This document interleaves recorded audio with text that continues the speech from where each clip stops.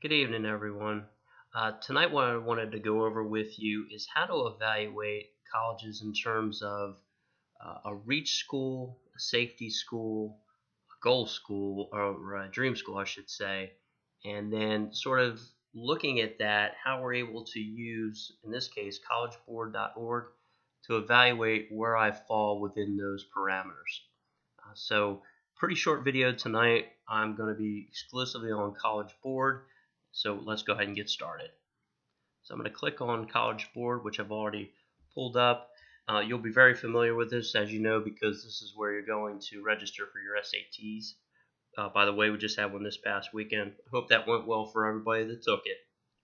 Now, you'll notice under username and password, you're going to see my credentials, but you don't even need to log in to use this feature. Again, this is going to help us determine if we are within the realm of safety to dream. So where I'm going to have you go first is you're going to click on College Search. And you'll notice there are some filters along the left side which are really helpful if we're still at that point of trying to find schools. I can show you that briefly, quickly, but we're going to focus mainly on evaluating if we're a good fit for a school or not.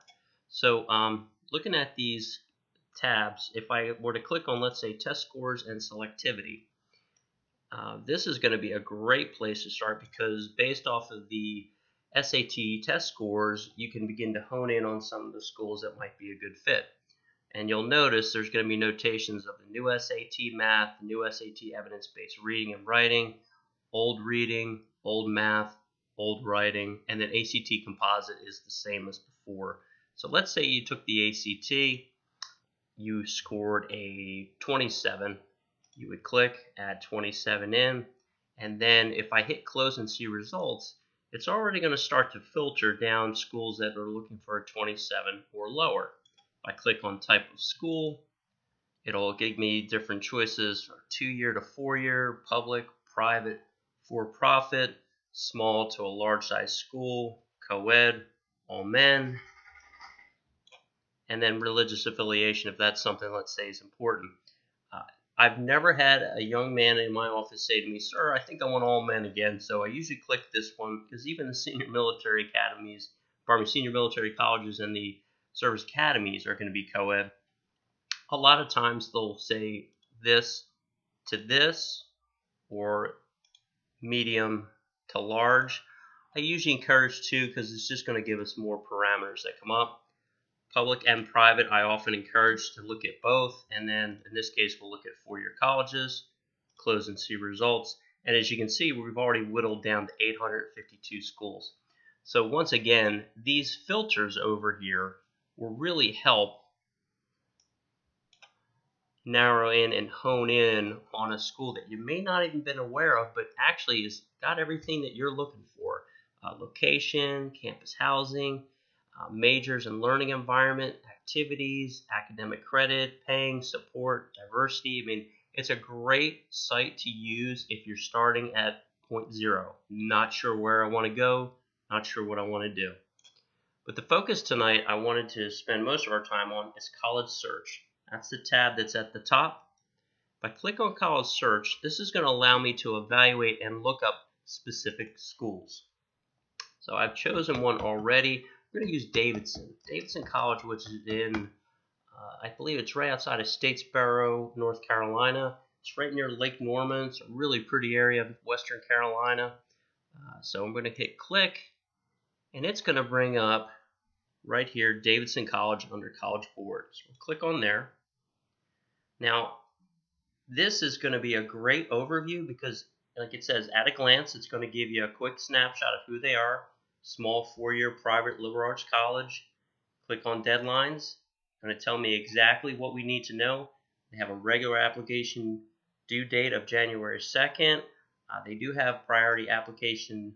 They will have notification by April 1, and you must accept by May 1st. So, again, pretty straightforward. They do have an early decision and early action, so that's November 15th. And then they even list for you when they would like to see the score report sent in for SAT or ACT, and then also your financial aid. So This is a really good feature to use on College Board to the specific schools, the deadlines. So we have at a glance, deadlines, majors and learning environment, campus life, application, and then paying. Now, under paying, this is something that I would really encourage everyone to look at because, and I'll show you in just a second, if I click back to at a glance and I scroll down, it's going to show some information in terms of tuition and fees, $47,897 in state.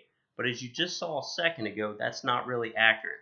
So what you want to do when you evaluate schools on College Board, if you're going to use the at a glance page, which is where we are right now, we're on here, and we pull down, make sure you always click on see more cost, because this will give you the actual what it's going to cost per year.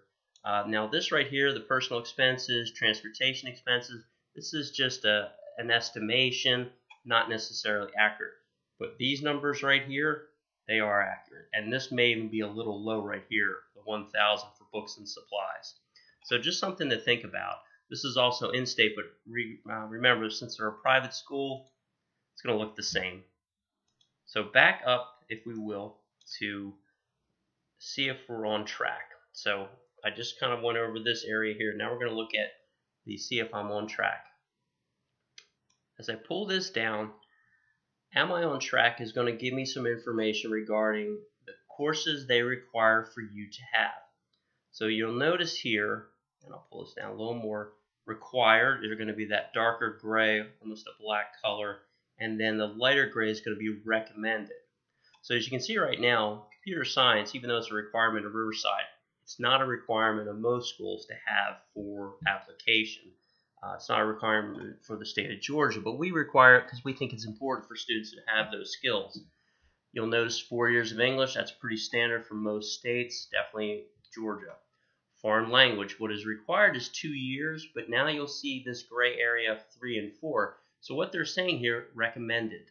Not necessary to have, they will consider the application without it, but if you do have it, if you have a 3 and potentially a 4, which could also be like an honors, maybe even an AP, they're going to look favorably upon that. Okay. Now this is interesting too. If you look under history, right now there's nothing denoted as being required. However, for the state of Georgia, as you know, we have 3 credits that are required for graduation. So even though they're not denoting they take or require history, we require it, so it kind of null and voids that. And then the math is 3 with the 4th year recommended. My guess is for the state of North Carolina, they only require up to 3 years of math. Georgia, we require 4. So we're helping our students out in that sense. And then science, same thing. So 2 required, 4 recommended. State of Georgia, you got to have 4. So as we pull down, you're going to see under tests taken what they require.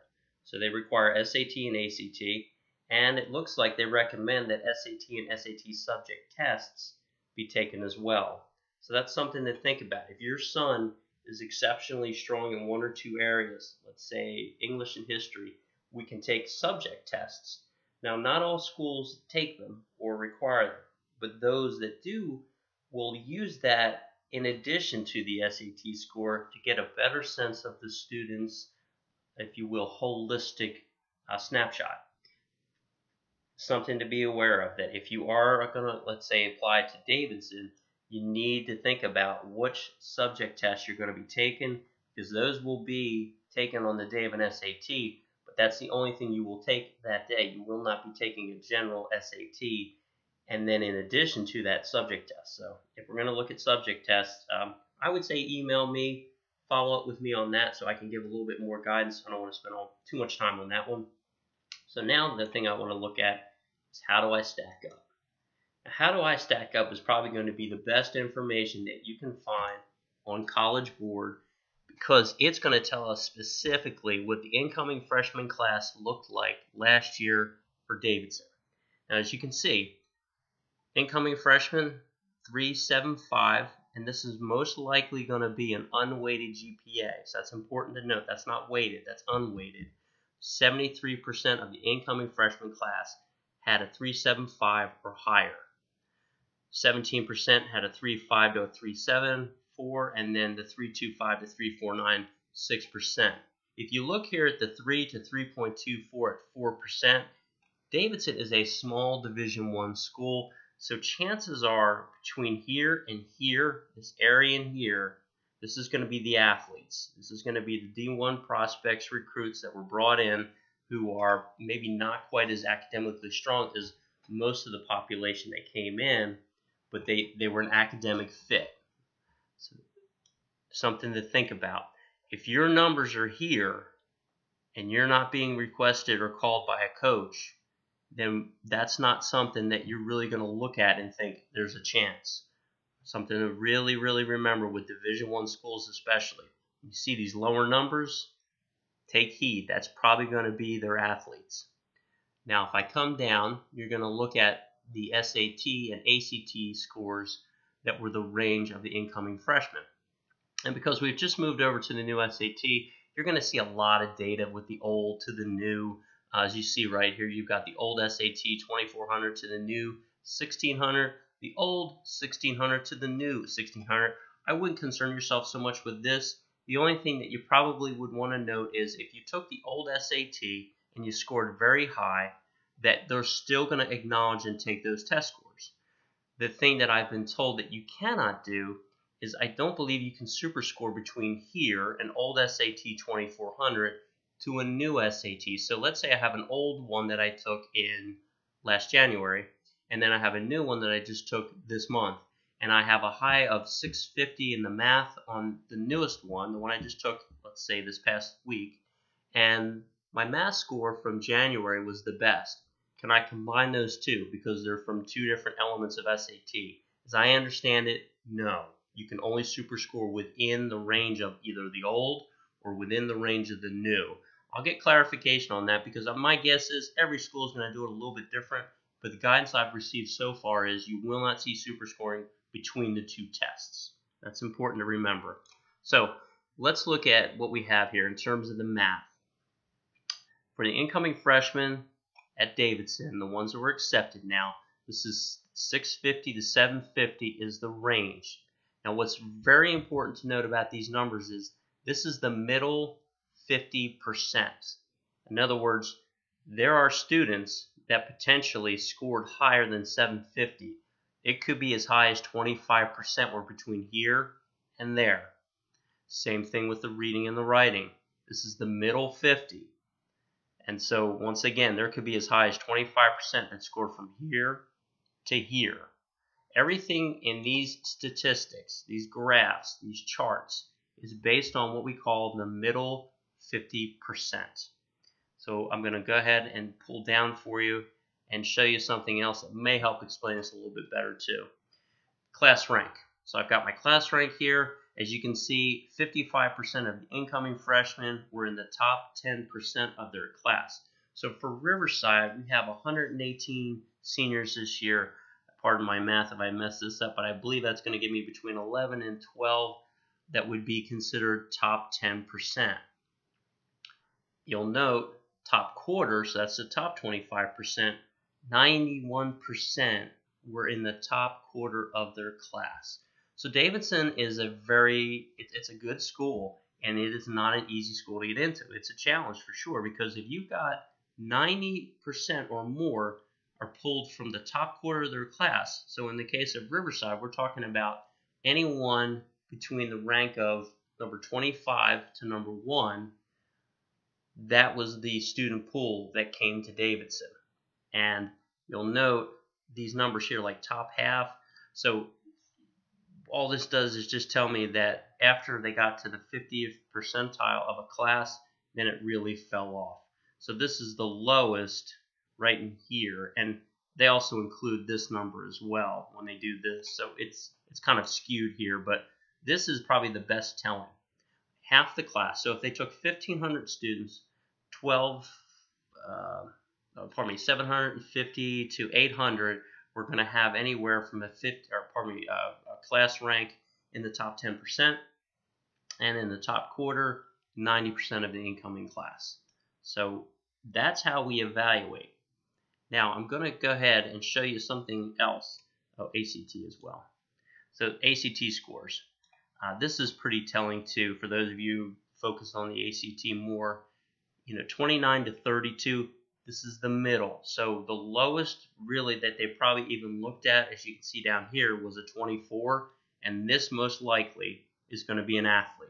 This is definitely going to be their athletes right in here. So the 24, the 23, 18, if I were to sort of draw a circle around that, those are the athletes. This right here is probably going to be someone who had a lot of other positives to their application. They're probably high in community service. They probably took a lot of APs. Most likely have a higher GPA. So that's maybe where the balance kind of tipped in their favor, because the GPA and the class rank were higher.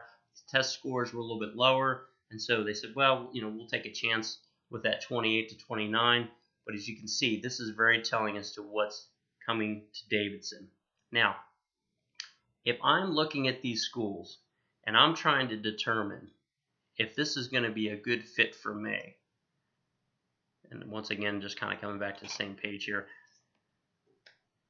we need to focus on schools where we are going to be in the middle to the upper middle of the 50th or the middle 50th percentile, to use our judgment of, is this a reach school? Is this a dream school? Is this a safety school? Is this an attainable school? So right now, for a student who would look at Davidson and say, this is attainable, they have a 375 or higher. They most likely are going to be somewhere between a 31 maybe to a 33 on their ACT. Similar with the SAT. They're going to be most likely in this range of the mid 7s,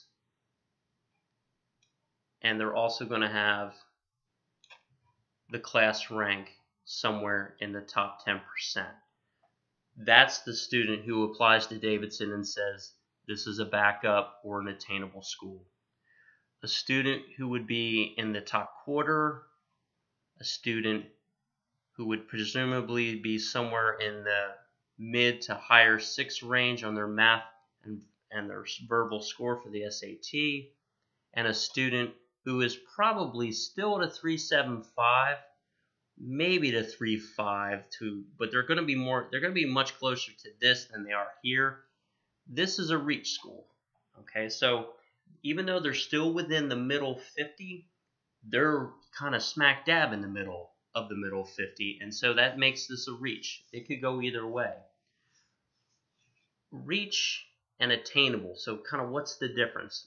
I would say that if you are progressing in terms of growth and development in your transcript, in other words, you consistently are raising your GPA per year, you challenge yourself with AP and honors courses, you expand your realm, if you will, of commitment to others, commitment to the community, commitment to bettering yourself in all ways, then I think it's attainable, because you're doing so many more things outside of school that you really hit a lot of the other buckets, if you will, that these schools are going to use to weigh whether they're going to accept or not.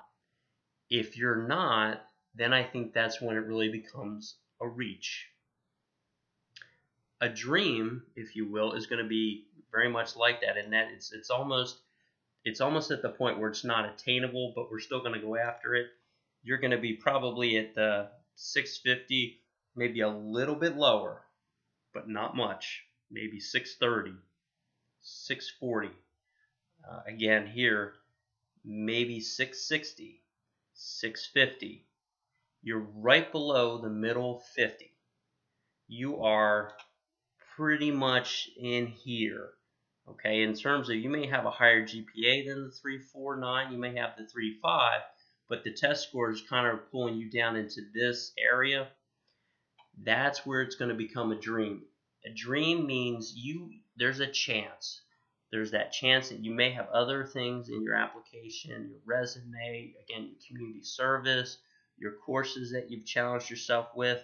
Maybe you haven't made the best grades all along, but you absolutely keep getting back into the fight, if you will, and that you don't give up, you keep pushing, you keep trying harder things, you're not discouraged, they'll pick up on that. You may have a great essay, just a great package that comes in, and they're really impressed. And like, you know what?